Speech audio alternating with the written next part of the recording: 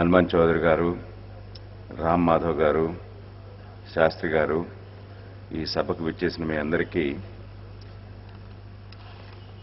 మొట్టమొదటిగా నేను చెప్పదలుచుకుంది ఏంటంటే, నేను ఈ యాక్ట్ని కొంతవరకు డీటెయిల్గా చూశాను. ఇంతకుముందు పోలీస్ శాఖలో పనిచేసిన ఎక్స్పీరియన్స్తో దీన్ని చూసి ఇది ఏమాత్రం పనికొస్తుంది, ఇది అవసరమా లేదా అనేదాన్ని డీటెయిల్గా చూస్తే నాకు కొన్ని పాయింట్స్ ఇందులో తెలుస్తున్నాయి.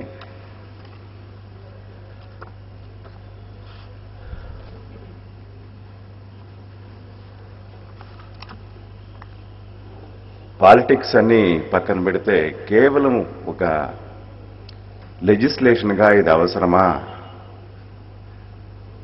What is it is seeking to achieve, what kinds of problems it will bring in అనేది ఆలోచిస్తే మన ఇండియన్ కాన్స్టిట్యూషన్ ఏం చెప్తుంది? All of us are equal before law. There is no one group which is more privilege than the other. ఇది basic thing. Rule of law అంటే ప్రతి ఒక్కరూ లా ముందు అందరూ సమానమే. కానీ ఇప్పుడు మన లెజిస్లేటివ్ ప్రాక్టీస్ ఎట్లా పోతుందంటే, ప్రతి దగ్గర గ్రూప్స్ క్రియేట్ చేస్తా ఉన్నాం. Each group is more equal then others అని. ఇప్పుడు చూడండి, మా యాంటీ కరప్షన్ యాక్ట్ తీసుకున్నాం. సీనియర్ ఆఫీసర్స్ మీద ఎంక్వైరీస్ చేయాలంటే గవర్నమెంట్ పర్మిషన్ కావాలా, జూనియర్ ఆఫీసర్ మీద ఎంక్వైరీ చేయాలంటే పర్మిషన్ అవసరం లేదు. అదేవిధంగా సీనియర్ ఆఫీసర్స్ని ప్రాసిక్యూట్ చేయాలంటే పర్మిషన్ కావాలా, మినిస్టర్స్ని ప్రాసిక్యూషన్ చేయాలంటే శాంక్షన్ కావాలా, శాంక్షన్ ప్రాసిక్యూషన్. ఇంకా జడ్జెస్ మీద అయితే ఎంక్వైరీ చేయడానికే లేదు. హైకోర్టు పర్మిషన్, సుప్రీంకోర్టు పర్మిషన్, ఇక్కడ ఇవన్నీ లాలో ఉన్నాయండి? లాలో లేవు. All are equal before law అని ఉంది. కానీ ఎందుకు ఇలా మనం మారుతూ వస్తూ ఉంది? కొన్ని లెజిస్లేషన్స్ తీసుకొస్తున్నాము, కొన్ని కోర్టు రూలింగ్స్ వల్ల మనం ఒక ప్రివిలేజ్ గ్రూప్స్ క్రియేట్ చేసుకుంటా పోతా ఉన్నాం. ఈ మధ్య జరిగిన పెద్ద అజిటేషన్ వల్ల ఇప్పుడు లోక్పాల్ బిల్లు తీసుకొస్తున్నారు. అందులో ఇవి కొన్నన్నా సార్ట్ అవుట్ అవుతాయని చెప్పి మేమంతా అనుకున్నాము. మాకు తోచినవి రాసి పంపించాం కూడా వాళ్ళకి. కానీ ఏమాత్రం సార్ట్ అవుట్ అవుతాయో చూసుకోవాలి. అది యాంటీ కరప్షన్ లా అట్లుంటే,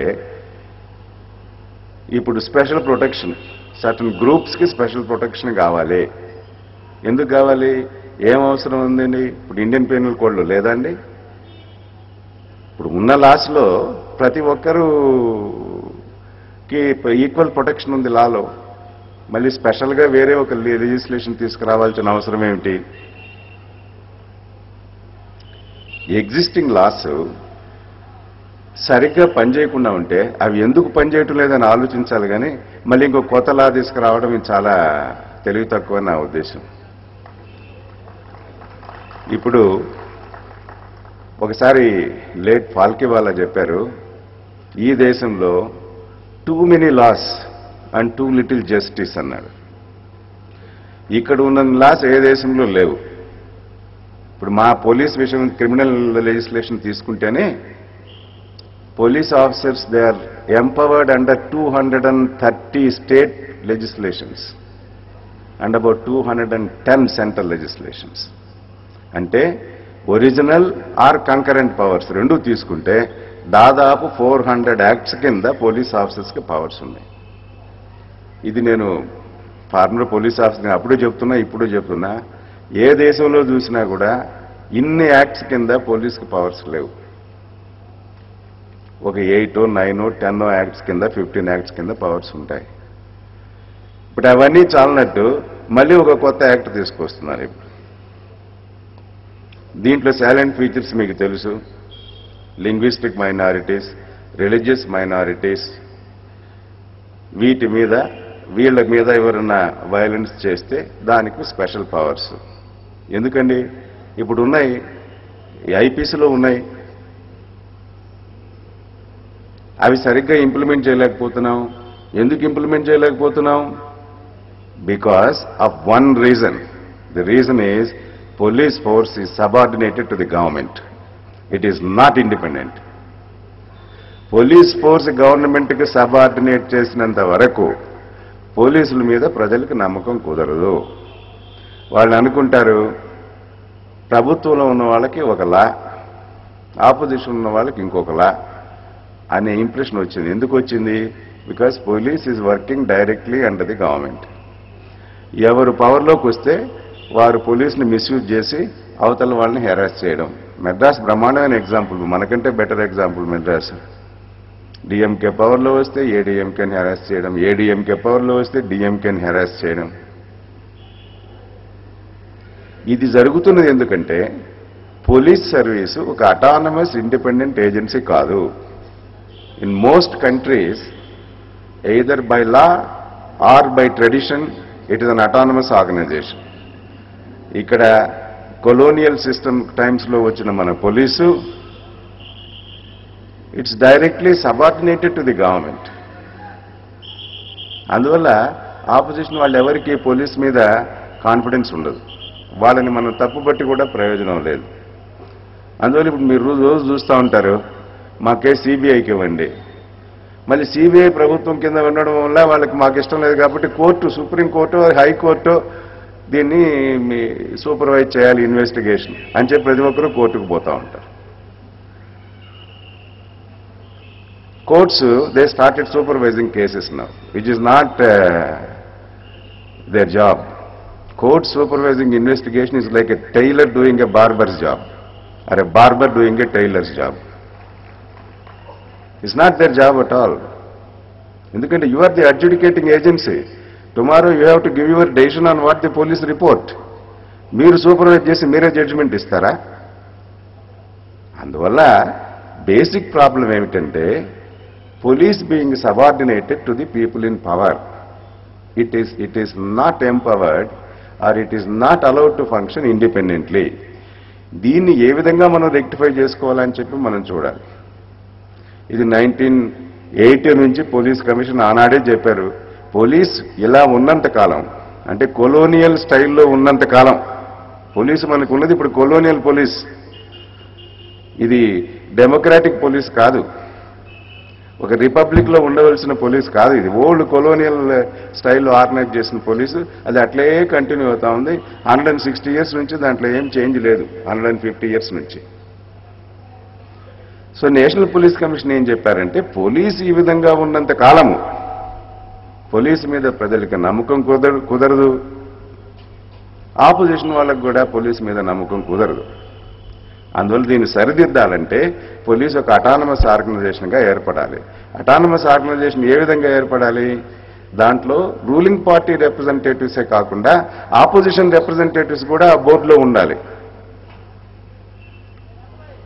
అది గవర్నమెంట్కి సంబంధం లేకుండా అది ఫంక్షన్ కావాలి. అలా అయినప్పుడే ఈ పోలీస్ ఇంప్రూవ్ అవుతుంది, కానీ లేకుంటే కాదని వాళ్ళు ఆనాడు చెప్పారు.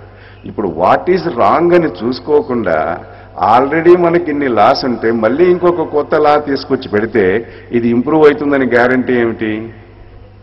నా ఉద్దేశంలో ఇంప్రూవ్ అయ్యే అవకాశమే లేదు.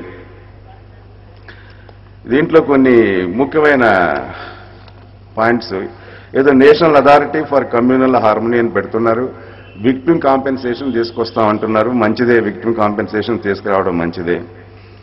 దీంట్లో మైనారిటీ గ్రూప్స్ ఏమిటి? కేవలం రిలీజియస్ మైనారిటీస్ అంటే బాగుండదని లింగ్విస్టిక్ మైనారిటీస్ అని కూడా తీసుకొచ్చారు. అంటే ఇప్పుడు హైదరాబాద్లో మరాఠీ మాట్లాడేవాళ్ళు, కన్నడం మాట్లాడేవాళ్ళు, తమిళ్ మాట్లాడేవాళ్ళు వీళ్ళందరూ కూడా లింగ్విస్టిక్ మైనారిటీస్ కింద వస్తారు. అంటే వీళ్ళకి ఒకలా, మిగతా వాళ్ళకి ఒకలానా? ఇంకా ఢిల్లీకి పోతే ఇంకేనున్నాయో చూడండి, మీరు బాంబేకి పోతే ఇంకేనున్నాయో చూడండి. అంటే ఒకటే ప్లేస్లో డిఫరెంట్ పీపుల్కి డిఫరెంట్ లాస్ ఉంటాయండి. బేసిక్గా all of us are equal before the law. ఏదైనా పొరపాటు జరిగితే మన ఎగ్జిస్టింగ్ లీగల్ సిస్టంలో లా ఎక్కడాన్ని ఎన్నడికి పెట్టుకుంటే దాన్ని రీఇన్ఫోర్స్ చేసుకోవాలి. అంతేగాని లింగ్విస్టిక్ మైనారిటీసు, రిలీజియస్ మైనారిటీసు వీళ్ళ మీద ఏదో అట్రోసిటీస్ జరిగిపోతున్నాయి కాబట్టి కొత్త లా తీసుకొస్తున్నాము అని బయట ప్రపంచం చెప్పుకోవడానికి ఇది పనికొస్తుంది, కానీ లీగల్గా ఇది అవసరం లేదు. అన్నిటికీ ప్రొవిజన్స్ ఆల్రెడీ ఐపీసీలో ఉన్నాయి. ఈ మధ్య ఒక ఆయన ఎలక్షన్లో గెలిచి నాకు ఓటైన వాళ్ళందరినీ చూస్తాను వాళ్ళ సంగతి అన్నాడు. అది కూడా లాలో ఉంది, రిప్రజెంటేషన్ ఆఫ్ పీపుల్స్ యాక్ట్లో ఉన్నది, ఐపీసీలో ఉన్నది. దానికి మళ్ళీ వేరే లా అవసరం లేదు. అలా బెదిరించే వాళ్ళకు కూడా ఉన్నది ప్రొవిజన్. ఎన్నో ప్రొవిజన్స్ లాలో ఉంటే మళ్ళీ ఒక కొత్త లా తీసుకొచ్చి దాన్ని చాలా హార్ష్గా తయారు చేసి చేయాల్సిన అవసరం లేదు. ఎప్పుడు కూడా Swift and human justice is better than delayed harsh justice అని. ఎప్పుడు 5 ఏళ్ళకు జడ్జిమెంట్ వచ్చి ఇప్పుడు పనిష్మెంట్ వాడికి 5 ఏళ్ళు 10 ఏళ్ళు 20 ఏళ్ళు ఇస్తే ప్రయోజనం లేదు. Justice should be Swift and it should be human. మనం దానికి కాంటరీగా పోతున్నామని నా అభిప్రాయం.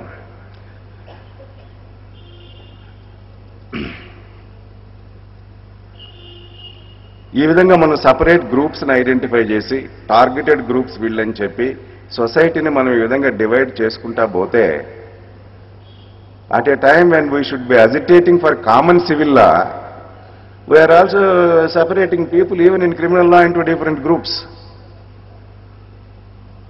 ముందే కామన్ సివిల్ లా లేని వెరీ ఫ్యూ కంట్రీస్లో ఇది ఒకటి. ముందే క్రిమినల్ లాస్ కూడా సపరేట్ చేసుకుంటూ పోతామా గ్రూప్స్ కింద?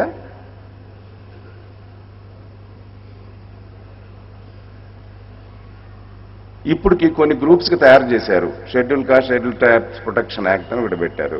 తర్వాత ఉమెన్ రిలేటెడ్ అఫెన్సెస్కి సపరేట్ యాక్ట్స్ పెట్టారు. ఇది ఏ విధంగా పనిచేస్తున్నాయో మీకు అందరికీ తెలుసు. మీరు పోలీసుని అడిగి స్టాటిస్టిక్స్ తీసుకోండి. ఈ 2 special లెజిస్లేషన్స్లో percentage of conviction even today 10% కూడా లేదు. 90% of the cases are either exaggerated are out right falls. ఇంకా మ్యారేజ్ రిలేటెడ్ అఫెన్సెస్ తీసుకుంటే ఇది కౌంటర్ ఎక్స్ప్లాయిటేషన్ అవుతా ఉంది.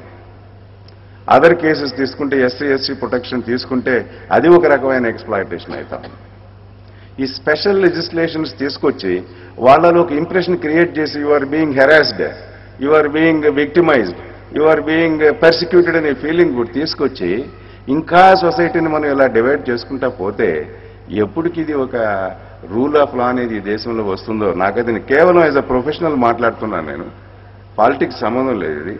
మీరు నాకైతే ఇలా ఉంటే ఇది రూల్ ఆఫ్ లా కింద రాదు.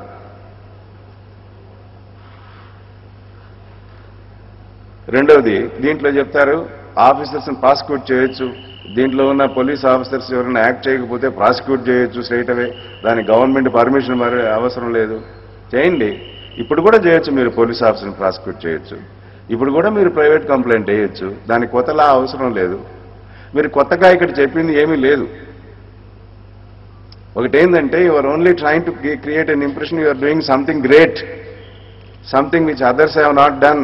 మేము చేస్తున్నామని ఇక్కడ ఏమీ లేదు. ఒకటే కొత్తది నాకు కనిపించింది, విక్టిమ్ కాంపెన్సేషన్ ఒకటే. విక్టిమ్ కాంపెన్సేషన్ ఇంతకుముందు లెజిస్లేషన్లో ఉండేది కాదు. ఇప్పుడు మీరు పెట్టారు, అంతవరకు మంచిదే. కానీ విక్టిమ్ కాంపెన్సేషన్ ఏ విధంగా అబ్యూజ్ అవుతా ఉందో ఎప్పుడు ఇవ్వాలండి? ఒక రేప్ విక్టిమ్ ఉంది, ఎప్పుడు ఇవ్వాలి మీరు కాంపెన్సేషన్?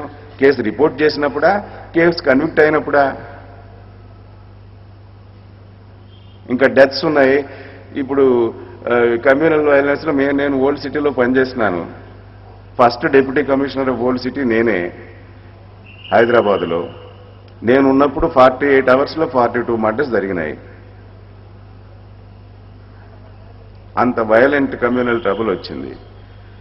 ఈ కమ్యూనల్ ట్రబుల్స్లో ఒక దాంట్లో సాక్ష్యం ఉండదు. ఎవడికి కాంపెన్సేషన్ ఇస్తాము? కమ్యూనల్ ట్రబుల్లో చనిపోయినాడా, న్యాచురల్గా చనిపోయినాడా? లేకుంటే ఆ టైంలో చనిపోయిన వాళ్ళందరూ కమ్యూనల్ ట్రబుల్లో చనిపోయినట్టే లెక్క. ఇప్పుడు కానీ మనం సూసైడ్ కాంపెన్సేషన్ ఇస్తున్నాం కదా. ఇప్పుడు రోజు ఒకటి చనిపోయాడు, రాజశేఖర రెడ్డి కోసం ఇంకోటి చనిపోయాడు, తెలంగాణ కోసం ఇంకొకటి చనిపోయాడు. ఇలా చెప్తా పోతా ఉన్నా, కాంపెన్సేషన్ ఇస్తా ఉన్నారు. రేపు పొద్దున ఈ లాలో ఏమొస్తుంది? వాళ్ళని హెరాస్ చేశారు, ఆ మెంటల్ ప్రెషర్లు తట్టుకోలేక చనిపోయాడు కాబట్టి కాంపెన్సేషన్ ఇవ్వాలా? 10 లక్షలు 15 లక్షలు పెట్టినారు. ఇది ఎంత మిస్యూజ్ అవుతుంది? Is it A workable thing? ఎప్పుడు ఇస్తారు మీరు compensation? Case report చేసినప్పుడా, case convict అయినప్పుడా? ఇలాంటివన్నీ చూసుకోవాలి. ఇలాంటి లోపాలు చాలా ఉన్నాయి ఇందులో. దీన్ని మళ్ళీ కోర్టుకు పోయి ఒక్కొక్క కోర్టు ఒక్కొక్క జడ్జిమెంట్ ఇచ్చి మరి దాని ఒక పెద్ద కేసులా తయారయ్యి ఒక పెద్ద అది ఎప్పటికీ అది సెటిల్ అవుతుందో నాకు తెలిసి ఇప్పుడున్న పరిస్థితిని బట్టి చూస్తూ ఉంటే అట్లే ఉంటుంది. ఇంకపోతే power of arrest. Power of arrest ఇక్కడ ఇన్వెస్టిగేషన్ కాకముందే అరెస్ట్ చేయడం అలవాటు అయిపోయింది పోలీస్కి. ఇప్పుడు సిఆర్పిసి ప్రకారం ఏముంది, ఇన్వెస్టిగేషన్ అయిపోయి when you come to A conclusion that this man is responsible అప్పుడే అరెస్ట్ చేయాలి. ఇప్పుడు అట్లేదు. అరెస్ట్ చేయకపోతే పోలీసు వెంటబడి ఇంకా అరెస్ట్ చేయలేదని politicians, courts, civil society groups, ఈ మీడియా, ట్రయల్ బై మీడియా అంటారే, ఇంకా అరెస్ట్ చేయలేదు. ఎందుకు అరెస్ట్ చేయాలండి? ఇన్వెస్టిగేషన్ అయితే అరెస్ట్ చేయాలి. ఇన్వెస్టిగేషన్ నా గిల్ట్ ప్రూవ్ అయితే నన్ను అరెస్ట్ చేయాలి. ఆ పవర్ ఆఫ్ అరెస్ట్ విత్డ్రా చేయమని చెప్పి నేషనల్ పోలీస్ కమిషన్ ఎప్పుడో రికమెండ్ చేసింది. పోలీస్ నుంచి పవర్ ఆఫ్ అరెస్ట్ మీరు except in select cases, most cases it should be withdrawn అని చెప్పారు. In fact offences should be divided into 2 categories, అరెస్టబుల్ and non అరెస్టబుల్ offences అని చెప్పి చేయాలి. మీరు ప్రతి కేసులో పోలీసు వెళ్ళి అరెస్ట్ చేయడం కాదు. ఈ అరెస్ట్ నెపంతో ఎంతో డబ్బు సంపాదించడం పోలీస్ ఆఫీసర్స్ ఒకటి. రెండవది పాలిటీషియన్స్ ప్రత్యర్థుల్ని అరెస్ట్ చేయించడం. అది కూడా ఫ్రైడే